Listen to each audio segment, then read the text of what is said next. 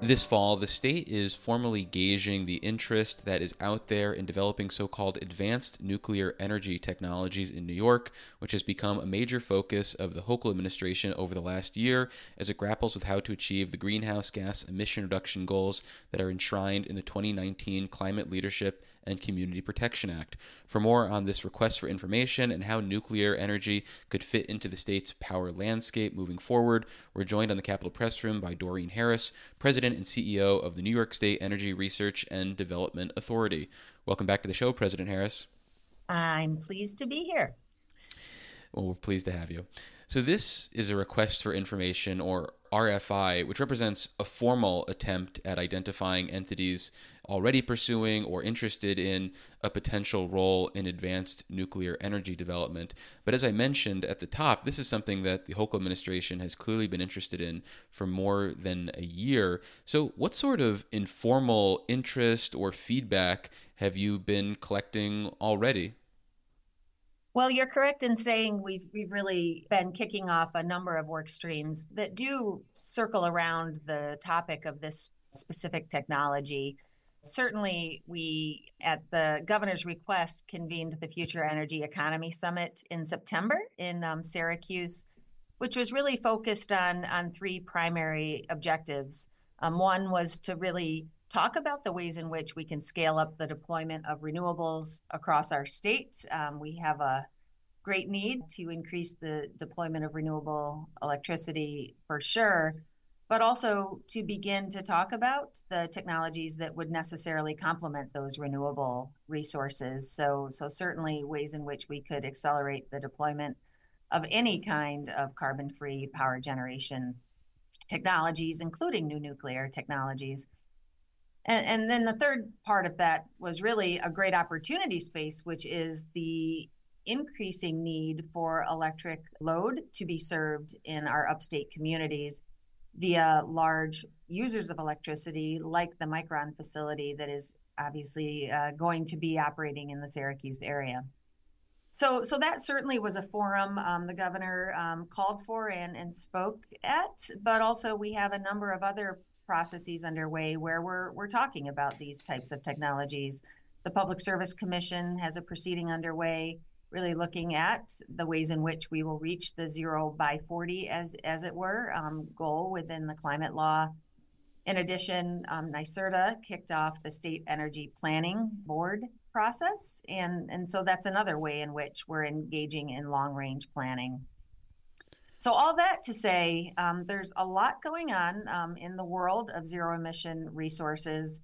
Advanced nuclear may be a central aspect of the ways in which we advance toward that zero-emission grid, and that's really what we're here to do, is to put multiple pieces of information and analysis out so that we can begin to triangulate around what might be an appropriate policy approach the state could take. Well, moving forward then, what are some of the questions you hope to get answered by this request for information? There was a draft blueprint for a master plan that was issued at the time of the Energy Summit in Syracuse.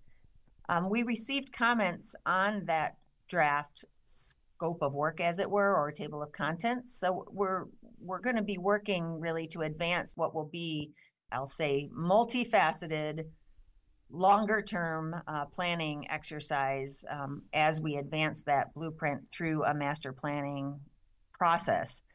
That's kind of one thing that we closed out intentionally from a comment perspective, because we also wanted to better understand who might be interested in a potential role or maybe working in the area of advanced nuclear technologies already. And so that was the subject of the RFI that was recently issued and is open for comment now. This is really looking at the broader ecosystem that exists or may exist relative to advanced nuclear technologies. So this is everything from who might use this type of power generation, whether they would need the electricity, the heat coming from it, et cetera. Who might be interested in contributing to this from the perspective of the supply chain. There is a major economic development opportunity with advanced nuclear technologies, not just the power generation that they provide, but also the economic development potential that may exist. So that's the second area we're interested in. But we're also interested in host communities. We're really focused in the case of potential siting of nuclear reactors in the upstate area generally, but are there host communities that would sort of raise their hand either for a project or a supply chain opportunity as well? It is the case that we don't have a situation in which we've really pursued nuclear technologies in a while from the perspective of innovation. So what is the status of our workforce and what might be needed to build up that workforce around a potential policy initiative? And then, of course, just other related companies that may develop or supply technologies, companies that may finance or fund these projects, and ultimately, what is the status of the research and development associated with the technologies as well. So all that to say, this is us putting out there a wide swath of requests so that we can better take stock of the landscape of this technology and its potential application. So it's important to note the comments are preferred by December 16th in response to that RFI. It's not that the RFI will necessarily close, but we are really wanting to provide a timeline in which we can take information in the first phase and begin to act on it. Well, before we move on, let me reintroduce you for listeners just joining us. This is the Capitol Press Room, and we're speaking with Doreen Harris, President and CEO of the New York State Energy Research and Development Authority, which is soliciting input on the development of so-called advanced nuclear energy technologies in New York. And you talked about the various areas of information that you're looking for responses on, such as potential host communities, entities that are interested in maybe financing this, as well as companies that are looking to develop and operate this technology. Ultimately, though, if you don't get a wide range of responses to these various components, does that mean you won't be able to proceed with new nuclear projects in New York? Or are you just taking this process as a chance to gather information as you explore your different nuclear options moving forward? Yeah, this is a situation in which I consider it a bit of an open-ended circumstance. Of course, the information that we receive will inform our next steps. It's not going to determine exactly our path forward one way or the other, but it will definitely inform sort of the state of the market. So, for example, if we heard from many host communities as opposed to zero host communities, that would be a good indicator, relatively speaking, of where that market exists. But if we heard from zero host communities, it might also mean that we could do a better job of outreach and engagement on a local level, as opposed to something like an RFI to take in interest and input. So this is, as I hope would be understood, but I'll reinforce, this is a multi-year complex operation and one that we need to take in a stepwise manner. Currently, as part of this request, you're only looking for information about developing nuclear power in areas north and west of the lower Hudson Valley, and your office told Newsday that this was because of the significant load growth expected in the near term in central and western New York, referring to Micron's plans in the Syracuse area and the potential AI technology projects in the Buffalo area.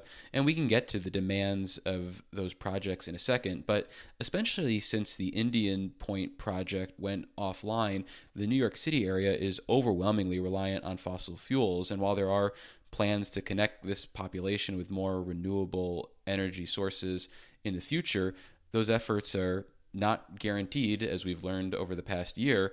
So why exclude downstate from new nuclear developments at this early stage in the planning process? Yeah, I'm glad you asked the question.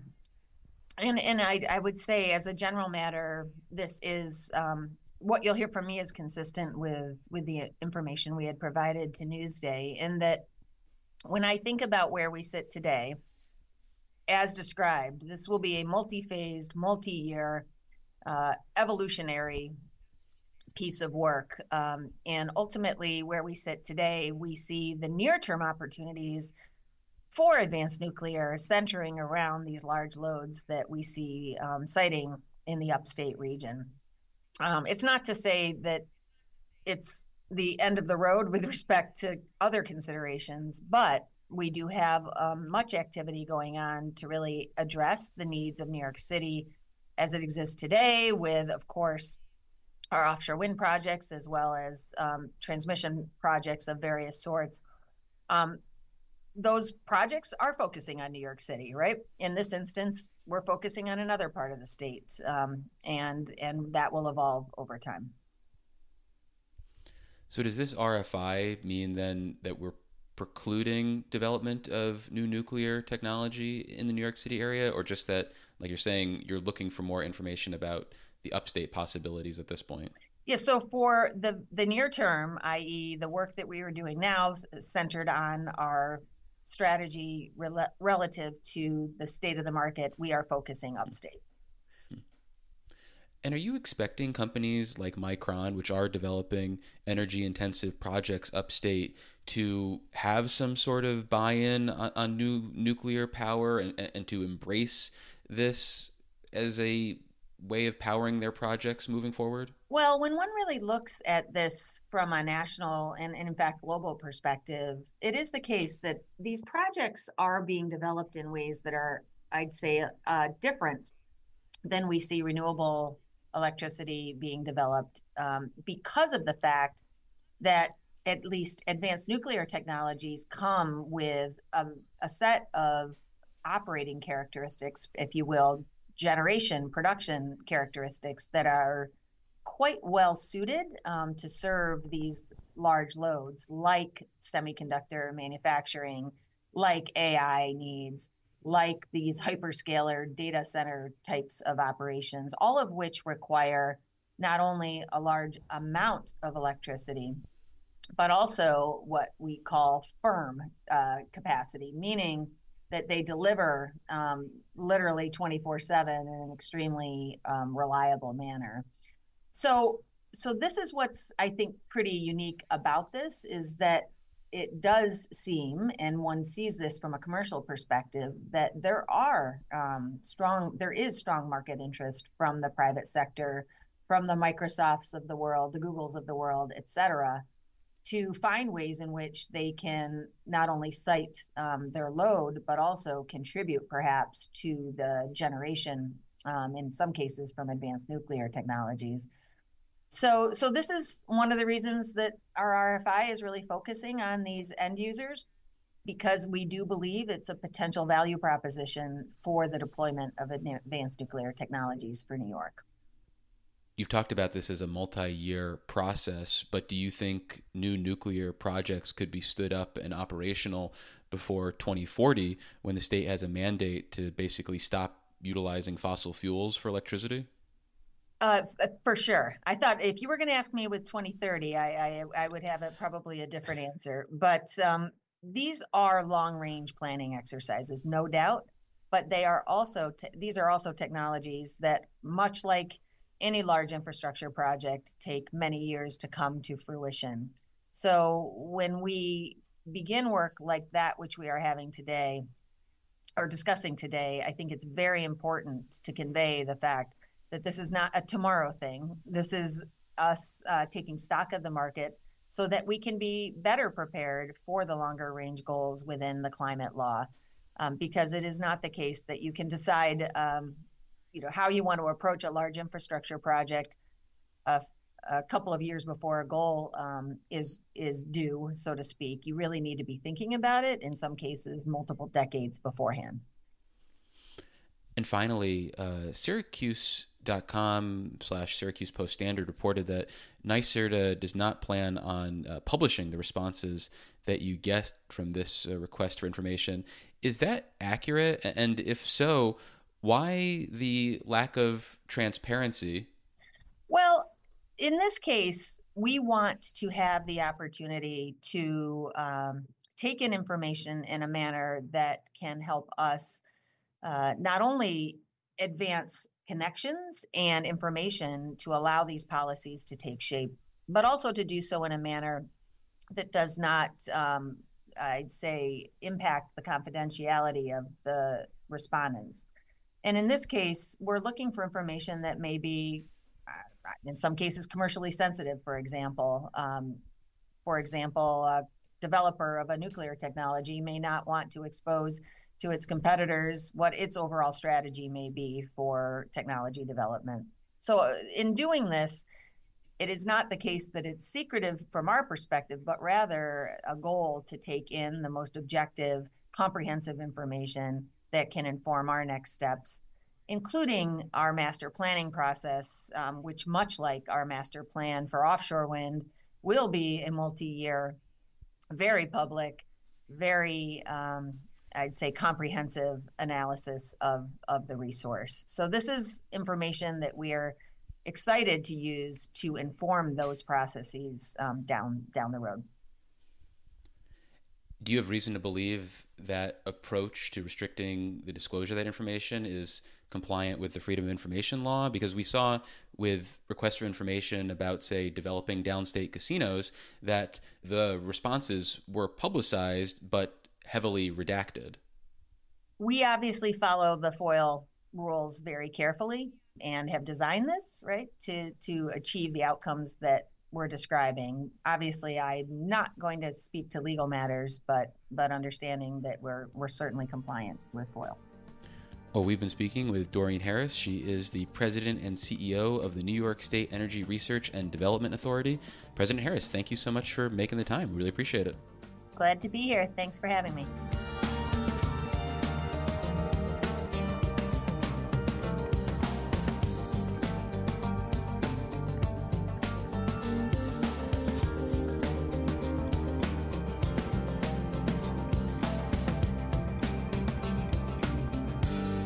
Support for the Capitol Press Room provided by Beyond Plastics, which supports the Packaging Reduction and Recycling Infrastructure Act, working to cut plastic packaging in half. Plastics that cannot be recycled end up burned in incinerators, buried in landfills, or polluting rivers and the oceans. More information at beyondplastics.org.